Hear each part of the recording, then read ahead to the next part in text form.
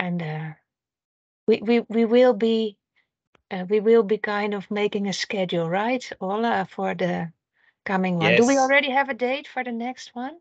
No, we don't. We can discuss that maybe at the end of the Yeah, definitely. hour. Maybe Okay. we spare 10 minutes at the end to discuss that. That's fine. Yeah, it seems we have now, I can't even see how many participants. 17. Say 17. Okay, that's thought it's 17 plus all the others that I see here, but maybe it's 17. Well,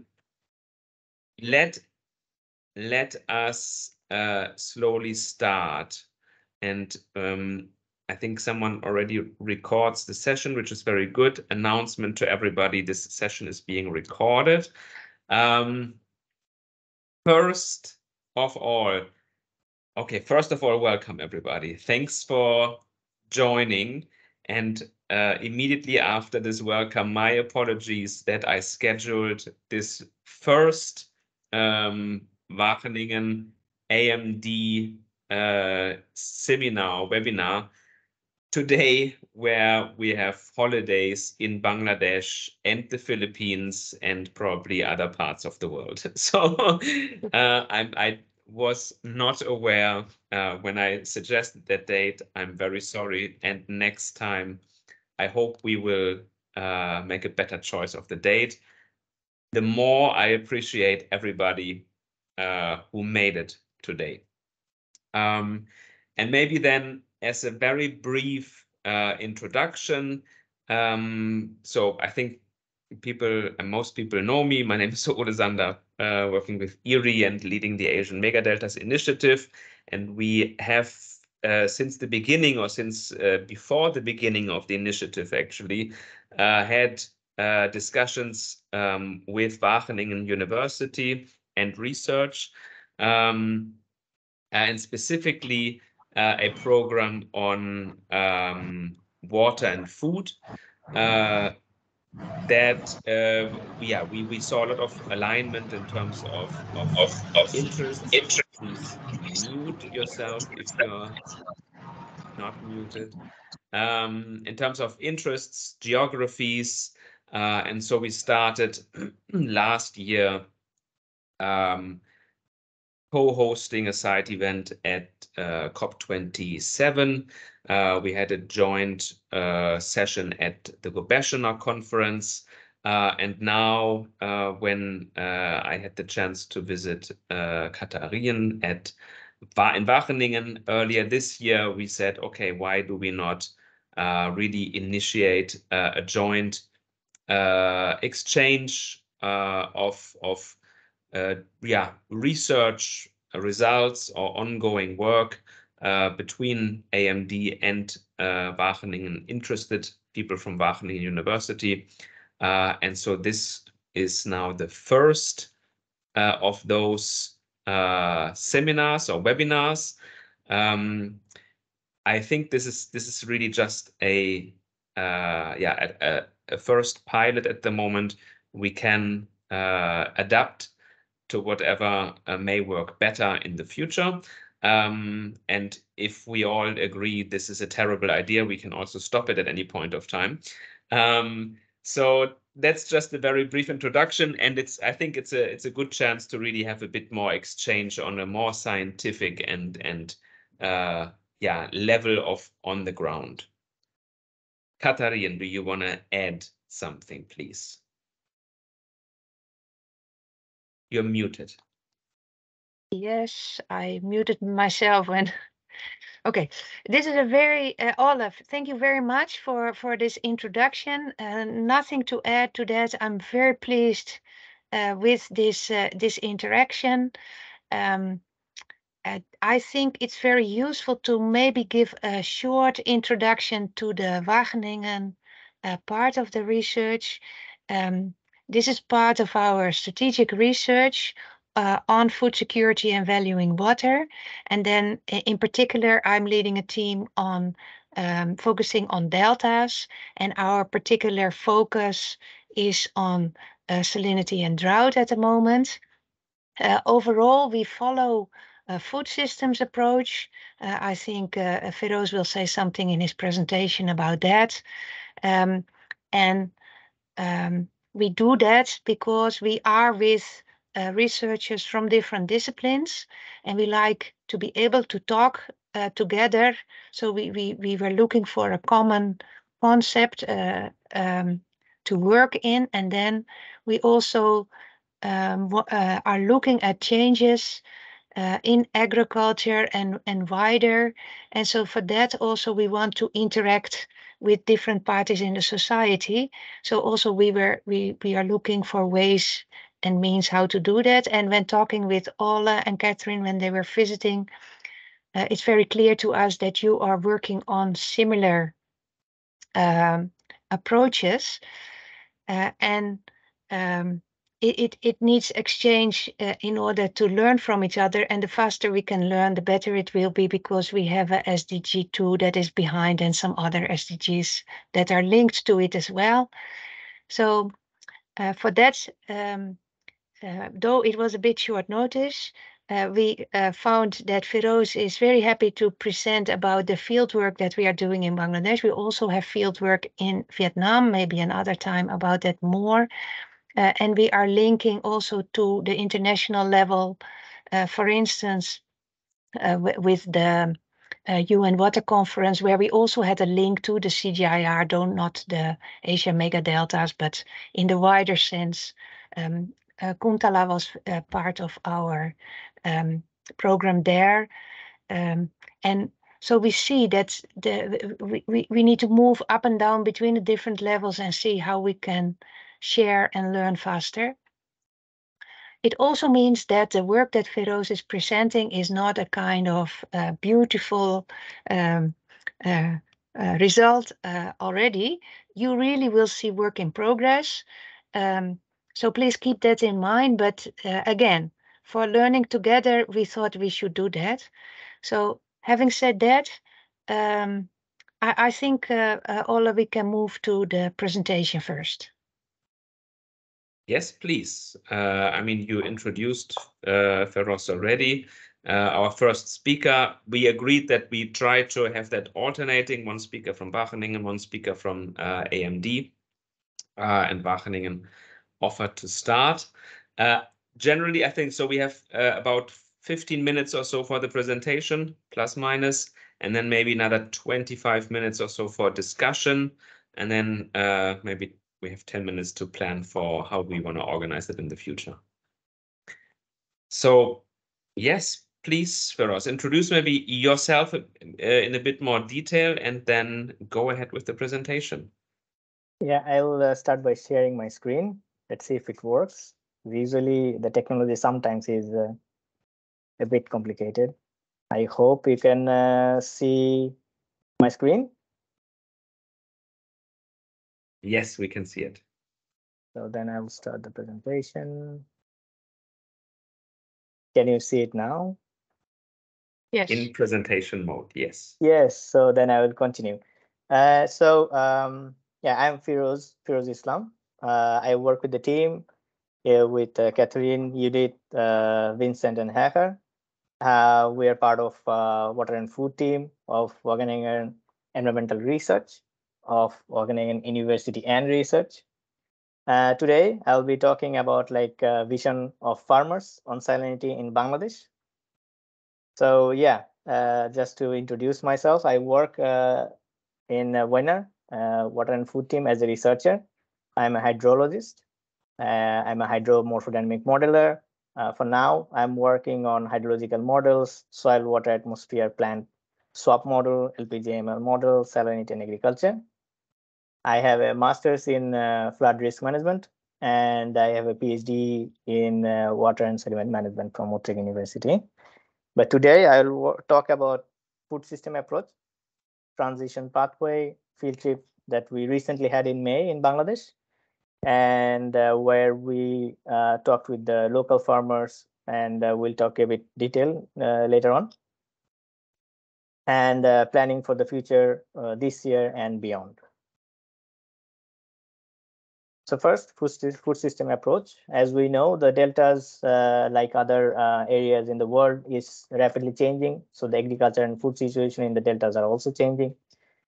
But for example, like in case of Bangladesh, the food system is always or mostly focused on production itself. So more production, but only focusing on production is not enough anymore. We need to take a look at a more holistic approach, so a balanced approach.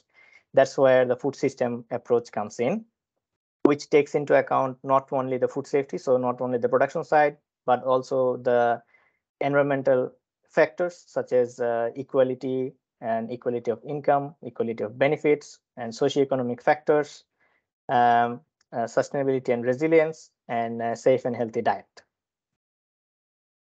But future itself is changing and very uncertain. For example, if we take a look at the city of Dhaka, the capital of Bangladesh, where I lived most of my life, I've seen it grow rapidly and exponentially. It's growing at such a rate and such a way that it's very difficult to predict how it will look like in the future. So future is always uncertain. So long-term planning is always required. But even if we know in the future where we want to be, we need to know how can we get there. So how can we get there step by step? That's where like backcasting comes into play. So now we're here at present and we want to be here in the future, but we need to think about how can we get there step by step. So that's one of the things that we wanted to talk with our local farmers in Bangladesh during our recent field visit in May. So the objectives were that we would gather knowledge on the farmer's perspective on impact of salinity now and the future, and what kind of future do they envision and how would they like to get there with step by step. It had 3 sessions. We had 3 workshops. So each workshop had 3 sessions. In the first session, we asked the farmers to talk about the impact of salinity now. In the second session, impact of salinity in the future. And in the third session, we asked them what kind of future would they like to have and how would they like to get there. We wanted to talk about these kind of things in different sectors. So what are the general information, how the agriculture sector, livestock, shrimp will look like, and what will be the impact on drinking water as well and health as well. But also when we ask them to talk about their envisioned future, like the future they would like to have and how would they like to get there, to make it more comprehensible of the time scales or the time step, what we ask them like, okay, what would you like to do now? What would you like to do in 10 or 20 years for your next generation? And what would you like your grandchildren do to achieve that goal? So we had these workshops in southwest of Bangladesh in 3 different locations. So locations were selected depending on the level of salinity. So low, medium, and high. The location close to Khulna, workshop 1, was low salinity.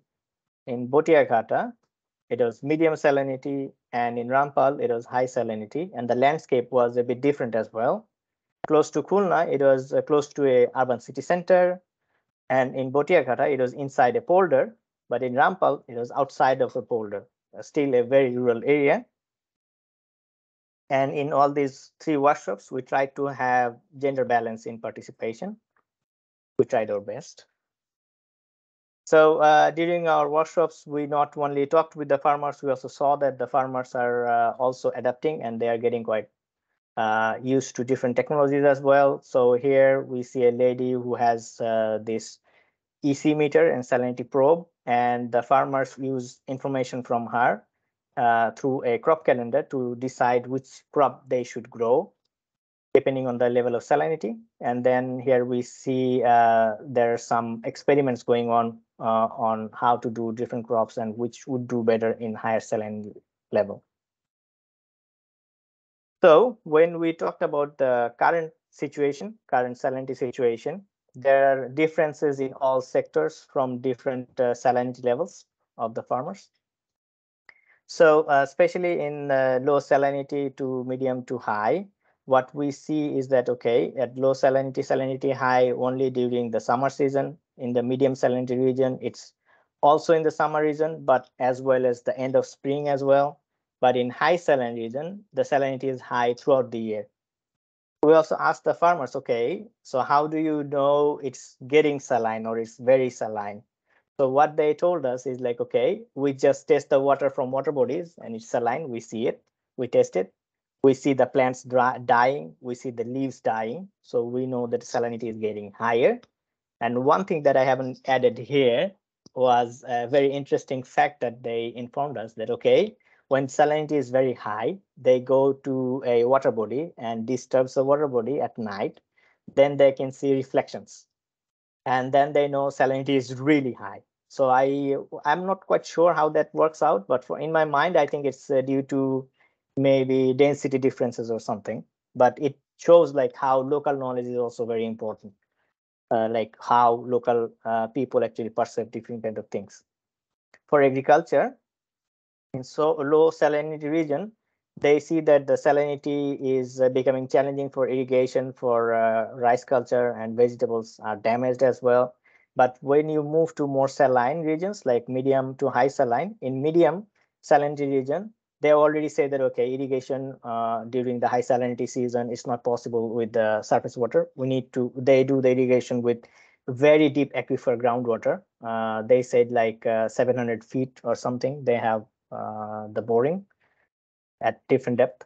And then they also do salt tolerant rice crops, which are being suggested by a DAE, Department of Agriculture Extension, and Bangladesh there.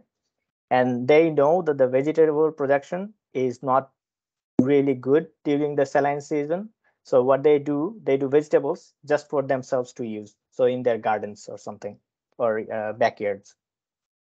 But for the high saline season, like when salinity is very high and nothing grows there. So seeds do not germinate, crops do not grow, yield is very low, only some vegetables grow there really.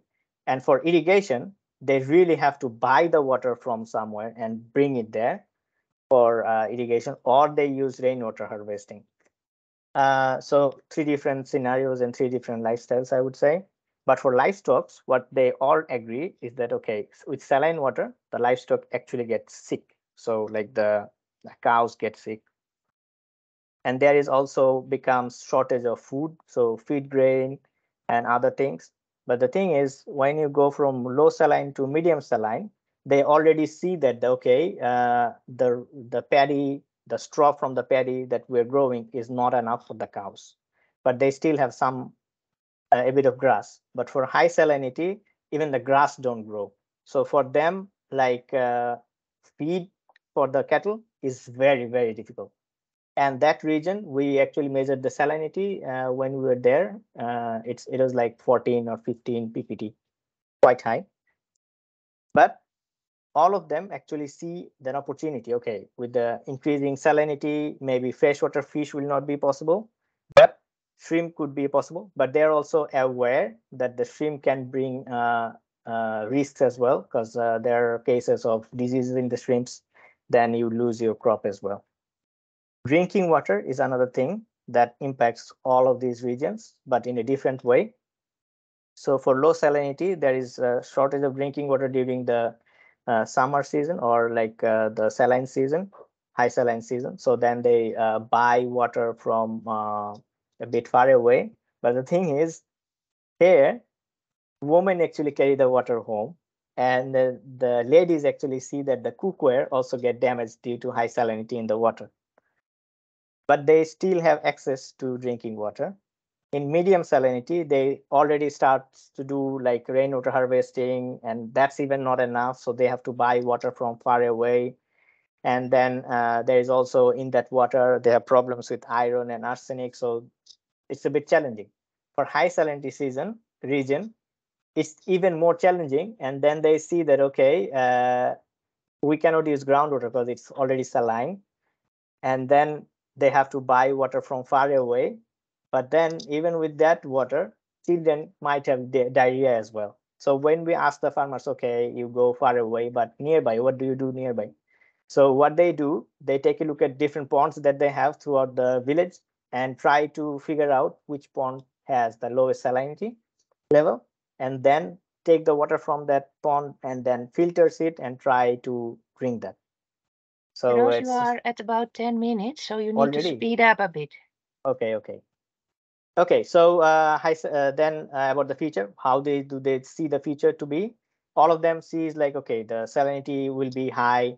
The striking thing that was for me is that, okay, salinity level of salinity higher is a bit different as well. So what the low salinity farmers see is like, okay, rice production nowadays in Bangladesh we do it 3 season, maybe it'll go back or go reduce to single season. But in the medium salinity, they already see that rice production will be hampered throughout the year and the yield will be lower. And high salinity, they say that, okay, maybe a crop will not grow anymore and the salinity will move more inland. So, okay, that's good to know. For the livestock, the situation will be even more dire with the drinking water problem. But what they see is that, okay, if they don't have livestock, they will have shortage of milk, eggs, and protein as well. They see that with, okay, increasing salinity will bring like opportunities for crabs and shrimps, and drinking water will still be challenging. But there we also see a different perspective of different regions. So the low salinity region, they don't mention a lot about like the treatments, but the medium and high salinity regions, they already have experienced some sort of treatment facilities. So they say that, okay, treatment for salinity, so desalination, will be needed in the future. But as the salinity will increase, the diseases will increase as well. So there will be health issues for all three regions.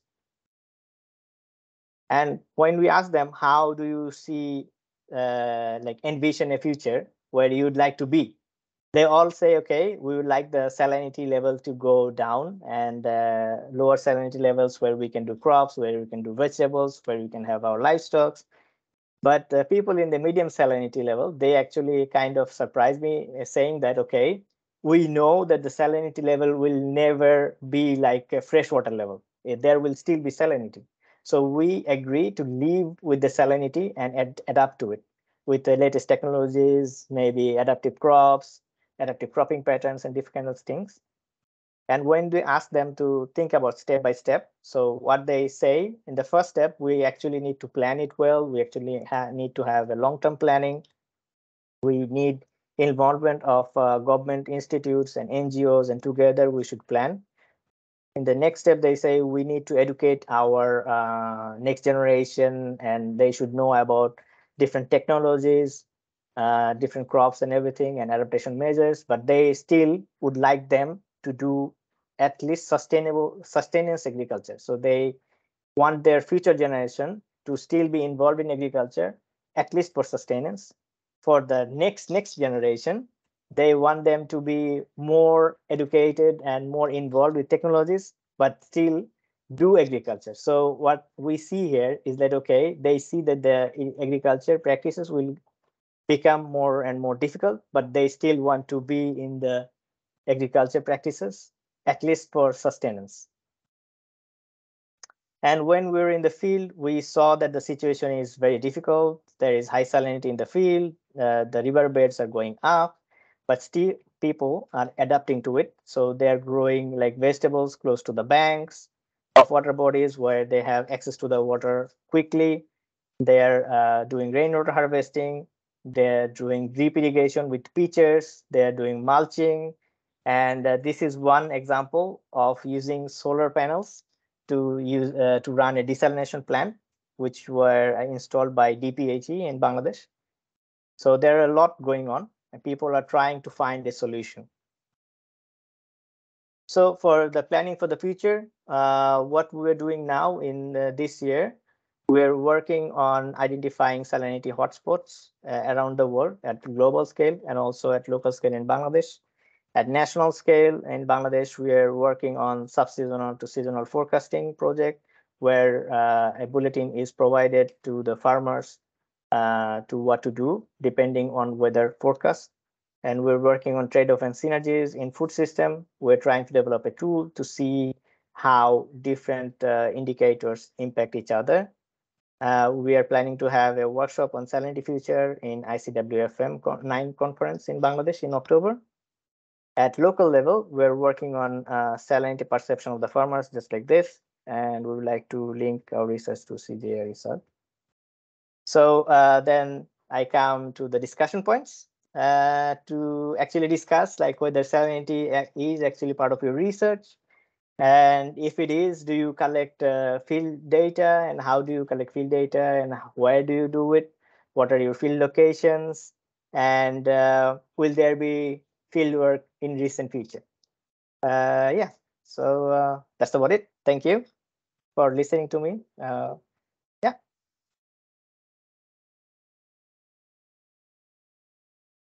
Thank you very much, Feroz. Was I on time? I'm handing to Ole to facilitate the discussion. Well, also thank you very much from my side. Yeah, I'm also thanks that you put up already some potential points for discussion. Maybe before we get to that, I would ask if there are any questions from the audience to you. You can just raise your hands, and we can then you can unmute yourself and ask your question. If you have problems with your internet connection or don't want to speak for any other reason, you can also type your question into the chat. And both has been done already by Mike. So Mike, go ahead. Thanks. Thank you, Feroz. An interesting presentation. And of course, what's happening in Bangladesh is also happening in Myanmar, in the Ayeyarwady Delta, and in the lower Mekong in Vietnam. So my question is, have you or has the government of Bangladesh looked at the possibility of adopting genetically modified crops which are already available, like rice, salt-tolerant rice, shrimps, Metaponaeus vannamei, for example, which tolerates a range of salinity between 15 and 25 parts per thousand. But there are breeds now which will tolerate even more salinity. Same with fish and same with other crops. I don't know about livestock, but I imagine that somebody somewhere is genetically modifying goats and cattle for their resilience or tolerance to higher levels of salinity. So my question is, would this be acceptable to the Bangladeshi government and the Bangladeshi people? Thank you. Over.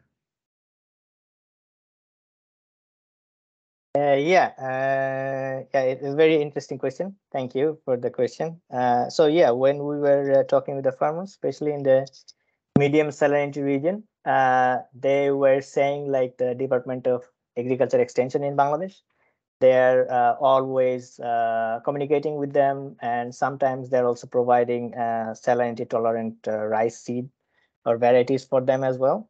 To my knowledge, there are a lot of research going on salinity tolerant rice varieties in Bangladesh as well, in Biri. And the farmers, what they told us during these workshops is that they are willing to adapt not only to saline tolerant rice, they are also willing to adapt to different cropping pattern as well. If rice is not possible anymore, they're willing to adjust to do something else as well, as long as they can produce something. About the fish, they see the opportunity that, okay, with higher salinity, you can maybe will be able to do some shrimp culture and some crab or something else as well. But they are also worried a bit in a sense that like, okay, previously there were some talk about shrimps having viruses and stuff and losing the crop. So they're also worried about that as well. And for the livestock, I haven't heard about any like salinity tolerant variant, but I think the challenge here is also the food for livestock, the feed. So even though grass is more saline tolerant, for higher salinity reason, even grass don't grow there. So yeah, I think feed will be a challenge for livestock as well, not just for like what do you say, the cattle, but maybe even for delicate like chicken or even ducks. Thank you. Thank you for the response. Let me add maybe that I'm not aware of any genetically modified salt-tolerant rice variety. I'm not sure if some of my colleagues are, but I think generally there are very few genetically modified rice varieties that are available. There is indeed a lot of research going on improved rice for salinity tolerant. It's not as straightforward as one may think, but probably more straightforward than breeding for salt tolerant goat species, I assume. Ole, just to add to that, the Chinese claim, and I have no means of verifying the claim, that they have a genetically modified breed of rice which will grow in full strength seawater, 35 parts per thousand. As I say, it's a claim. It's out there on the internet. I've not seen it. If it's true, it will be very interesting. But it does come back to the question, the level to which a population or a government is prepared to accept genetically modified food. In the UK, for example, it is acceptable, but many sections of the community are against it and demonstrate actively against it. In Europe, I think it's balanced. Some are happy and some are not. Over. Indeed. We have more questions or comments. Bandari was first. Yeah, thanks, Ole. I think you already answered, which I wanted to answer a few questions. So in terms of genetically modified, China is working on some research, but in Bangladesh, there is no variety on the genetically modified rice.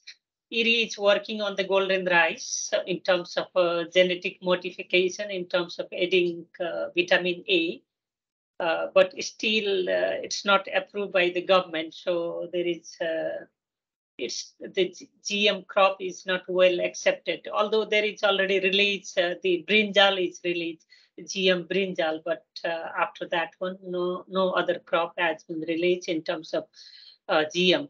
But in terms of improved rice varieties, there are 8 or 9 salinity tolerant rice varieties already there. And then there are few varieties which can tolerate up to 8 or 9 DS per meter, which is salinity level.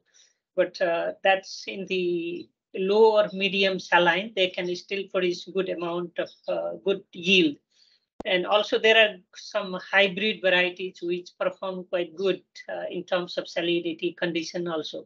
But for the high salinity, IRI is working, and recently we found some germplasm which can still survive in 12 or 13 DS per meter, which is very high salinity. So IRI and BIRI are working together in terms of developing some new varieties. So that's just some feedback. In terms of this other issue, the livestock is quite important in the south, and then because of the salinity, straw, and then fodder production is one of the big challenge. And that's why if we can develop some sort of, when we talk about the food system, some of the opportunity in terms of fodder production or the straw management, so that would be very good for the livestock farm. So, and I heard that Icada has some very good alfalfa saline tolerant variety, and also there are some salinity tolerant barley varieties. This will be good for testing in the coastal area. Thank you. Just few feedback. Thank you very much for the input and comments. Dr. Yen is the next question. Yeah, thank you, Ole. Thank you, Feroz, for your very interesting information. We are doing similar work in the same area, so this information from your presentation support a lot for our work. I have one question for your slide number 9. Here we see that salt-tolerant rice is prioritized for the medium salinity periods. But I see in the low salinity areas, the salinity is the biggest challenge for rice. But why is it the sun tolerant rice is not selected here? Yeah, thank you for the question. I think the saline tolerant variant and everything actually in Bangladesh, as far as I know, it works in a way that the Department of Agriculture Extension, they introduce these kind of things to the farmers, or they inform the farmers with this kind of information and practices. Then they pick it up. So in the medium saline region, it was introduced to them with the Department of Agriculture Extension. And for the low saline, I think they still have access to quite fresh water for irrigation, even during like a bit of salinity season. So maybe that's why they are not using the salinity, but it's my guess. I actually didn't ask them why they don't do it. So that would be my guess, or my opinion, I would say. But good question indeed to ask. Thank you. Stefan, please. Thanks. Just a quick question. It's going along the lines of, having these solutions outlined. Do we have an inventory, either, across all the efforts jointly we also have, on an inventory of solutions that are, so to say, ready to go, and certain high potential solutions that we would then be able to map against a gradient of salinity, so that we can capitalize on the information that you have already collected, but that we also look at what can we learn from what's out there.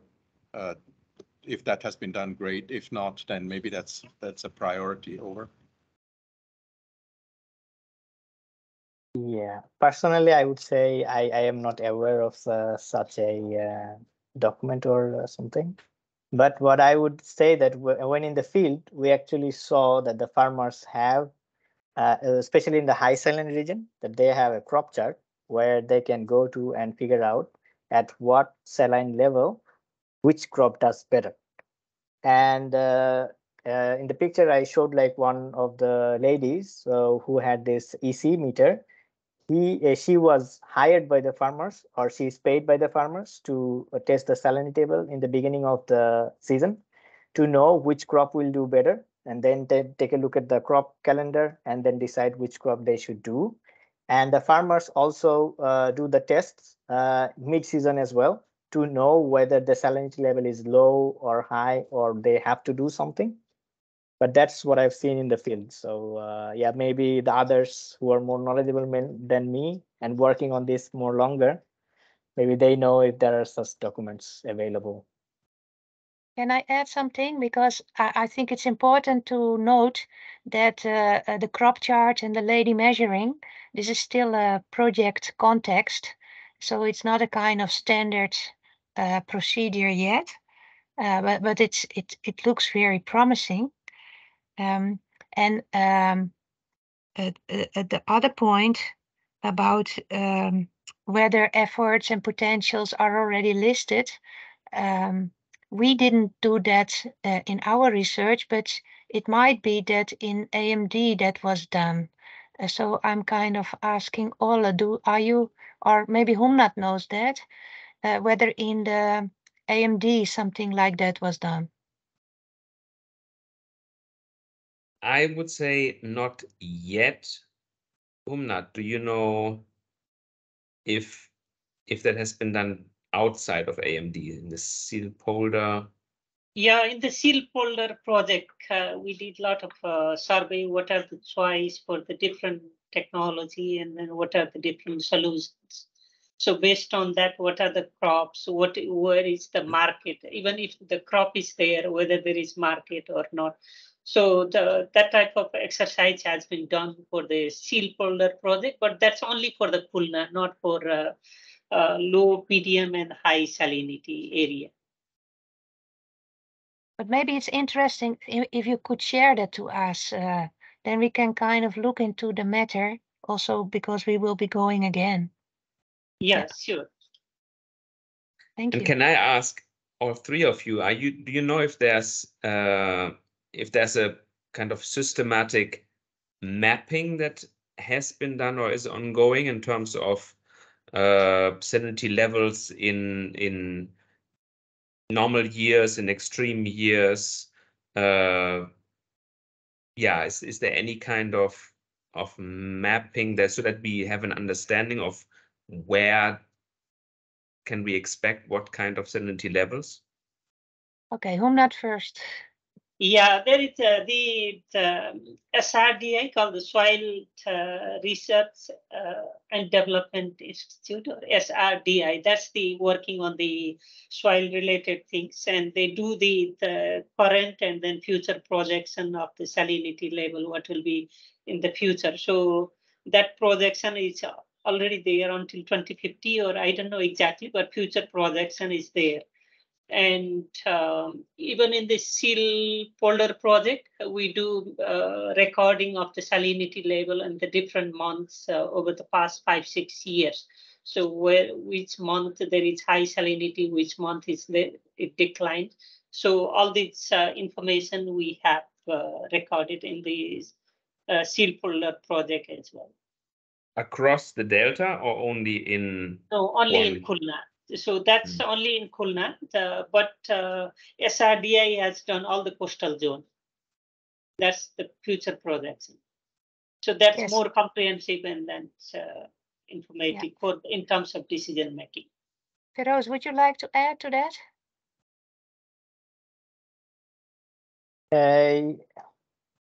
Yeah, so I actually not adding, but I might ask like SRDI, are they measuring like soil salinity or water salinity or something? Because I know like in BDP 2100, IWM also had a map for salinity on maybe on water, how the salinity is now and how it might be in 2050.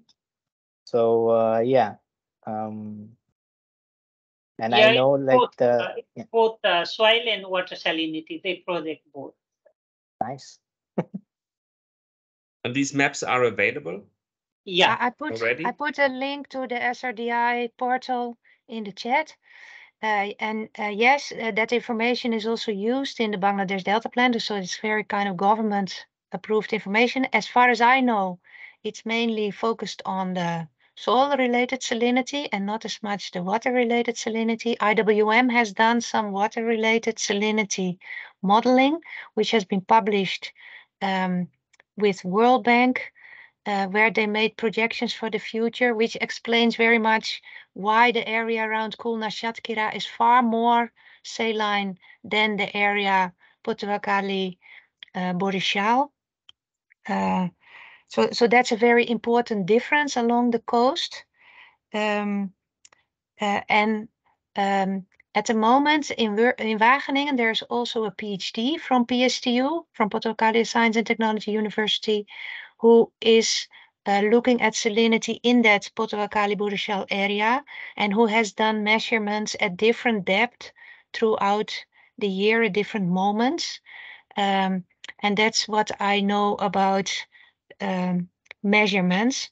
And I think there's a lot more to do there. Measuring can always be done at the kind of global level. We are now trying to kind of see whether we can, with other global modeling, we can get that to kind of get a grip on what global hotspots on salinity are. Because if we can do that with modeling, then we can also model the kind of future hotspots. So that's work in progress. And the other thing is that there is a difference on knowing at the national level things and knowing at the local level things also with regard to the future. So for the farmers, it might not be that they know like 8 or 9 ppt, but still it will be interesting to kind of match these different kind of knowledges together. Good point.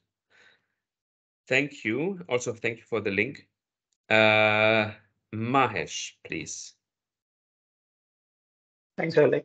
Thanks, Feroz, for that presentation, which is quite interesting. I have the same question. Anybody monitoring on water and soil salinity? And you asked that. Thanks, Kathleen, for that information. And to go back to that crop information thing, I was wondering if there any information on crop yields actually, how with the change in seasonal salinity and also change in the, if you look at the low salinity areas, high salinity areas, what the crop yield change with respect to the rice, and also how the salinity impacting the crop. And the other question is anybody monitoring groundwater there? Suppose farmers are using this saline water or from the canal, and how that's impacting the groundwater salinity or the saline intrusion mixing together, how that's anybody is doing that. Just one. Thank you. Yeah, thank you for the question. So first of all, about the rice production and everything. So as far as I know, in Bangladesh, like the Minister of Agriculture publishes yearbook every year, which gives information on how much rice is produced in different districts. And also like Bangladesh Bureau of Statistics, they publish, I think also yearly basis, like how much production is going on. But relating that to salinity, in my opinion, would be a bit challenging in a sense that the measurement for the salinity is not continuous or it's not available publicly.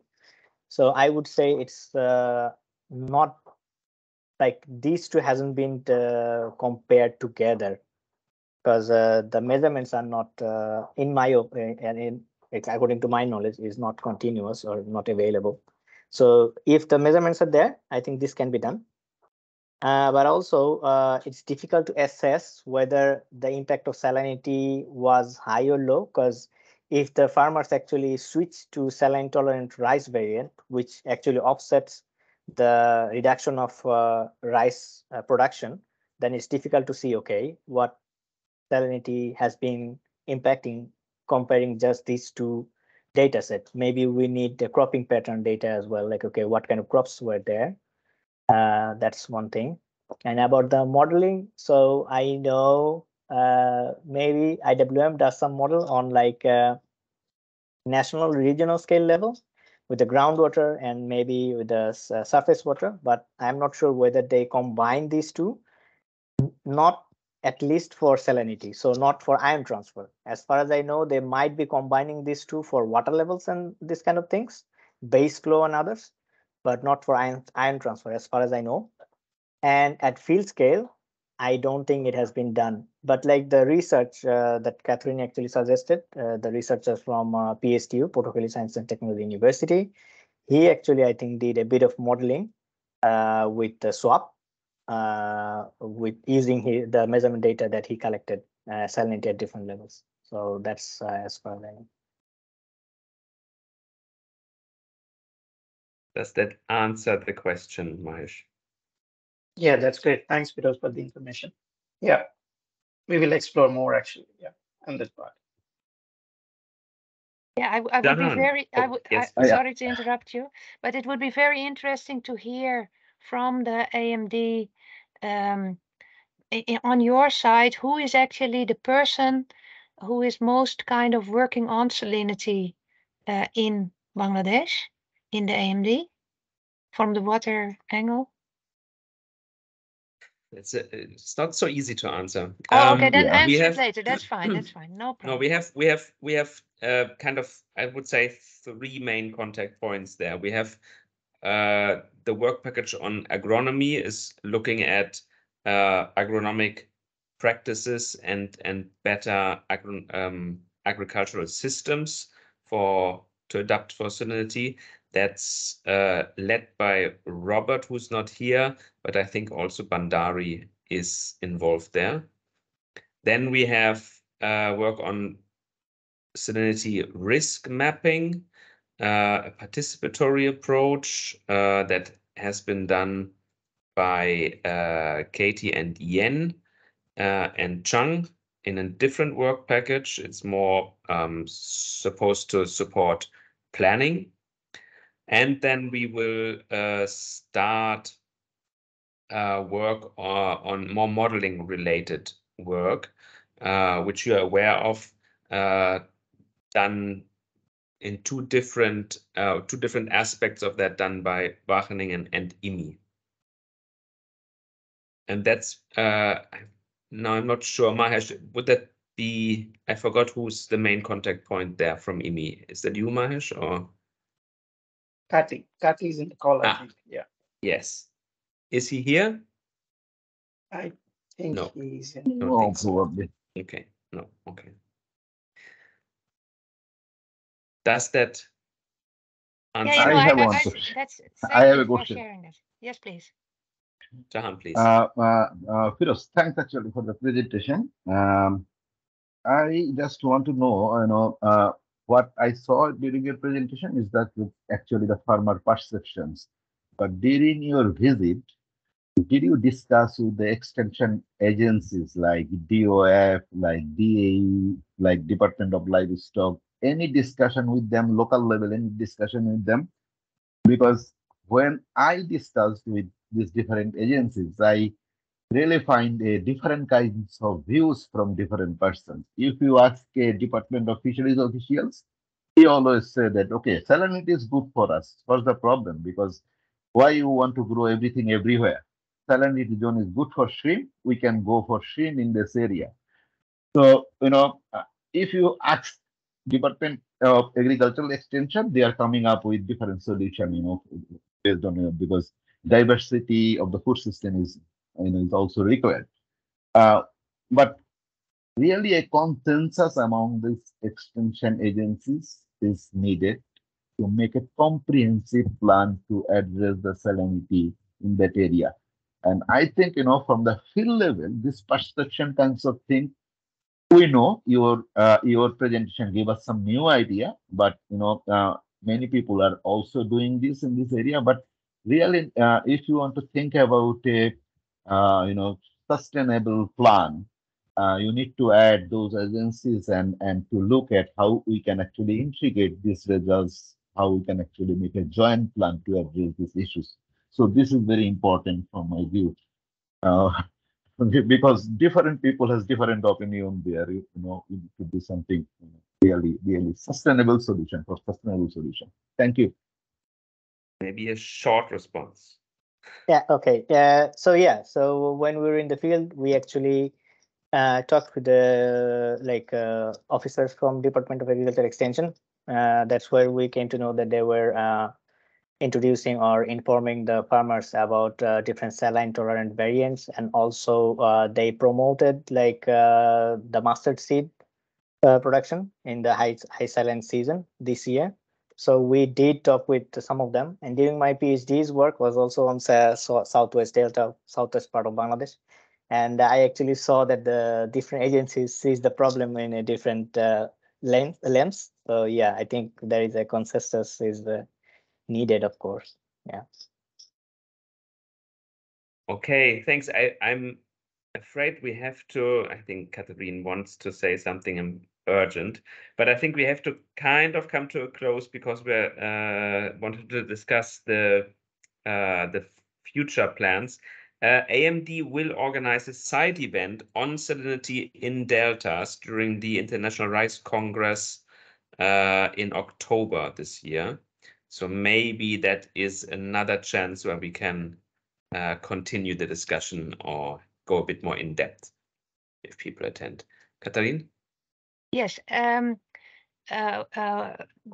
the point I wanted to raise was that I fully agree on the point on the consensus that is needed. It will be interesting in that regard to reflect at a later moment the research that was mentioned that you do with the participatory approach and the risk mapping, and to see if that could help in that regard, and maybe.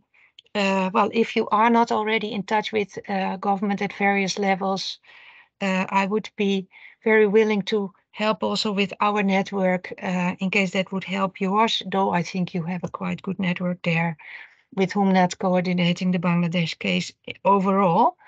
With regard to the, you mentioned October, the IRI conference, that will be very great if you can raise the flag on this topic there. I very much look forward to hear more about that. In Bangladesh, there will be the ICWFM 9, the International Conference on Water and Flood Management. And we are in touch with the organizers for a session on salinity. I will follow up with Humnat and you, Ole, on how to kind of reflect from AMD also in that session. That would be a great opportunity also to link. And that's also in October, correct? Yes, 14 to 16 October.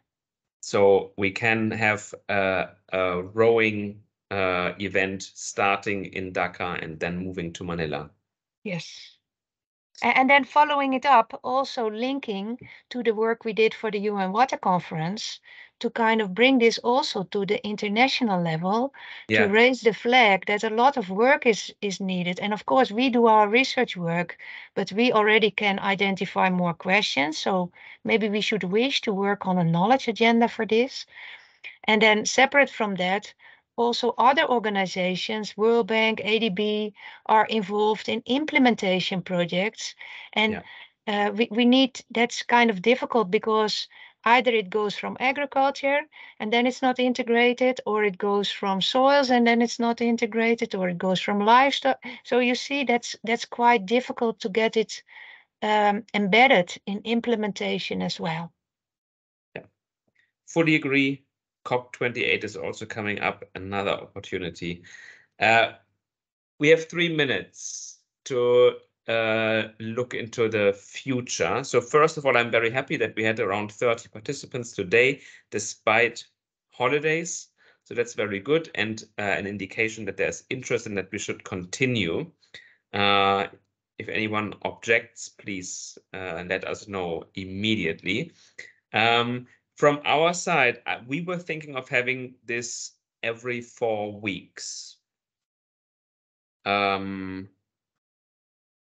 Would that work? And so first of all, maybe the timing. Is the timing okay for you? Yeah.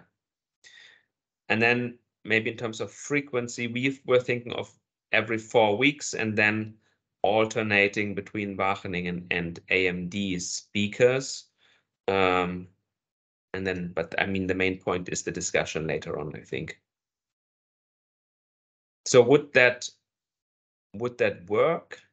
Every 4 weeks, so that would be now the, where's my calendar? 26th July. I just put it in the chat, Ole. Wonderful. Does that work? And then we can maybe create a regular event in the calendars every 4 weeks. Yes, and we can make a schedule so that also some people can say, I would like to present, and then we can communicate so people know it a bit further in advance. Yeah, good point. We can create an agenda maybe for the rest of the year where people ask to present already. It also doesn't have to be strictly alternating. I mean, it's just very long. Because we will run out of time soon and people will need to move, I want to thank everybody. One question is, can we expand to more partners in the chat? Stefan asked that question, and I would be in favor that anybody who would wish to join can join. Is that okay with you? Yes. Yeah, okay. I think then we are going to say our goodbyes. We can also, I mean, at some point, maybe next time we discuss that, if we make that really a bit more public and advertise that more widely, these Delta I think that's a good idea. Yeah. Okay. Then we lose a bit of the, of course, of the bilateral discussion between Wageningen and AMD. So it will be a bit on a different level than maybe the questions. We will experiment, and if we think we lose too much out in the discussion because we are too many people or not free enough to talk, I think people could feel free to give us feedback that I missed this part, let's go to that, because we can then also alternate. We can have kind of, some are for everybody, like every quarter, and some are internal. Yeah, let's experiment. Very, very good. I'm all for it. So 26th of July, next time. See you again. And we'll identify someone. Have a good day, everybody. Thanks for joining. Bye. Bye. Have a good day and Eid Mubarak. Bye bye. Eid Mubarak to everybody. Bye.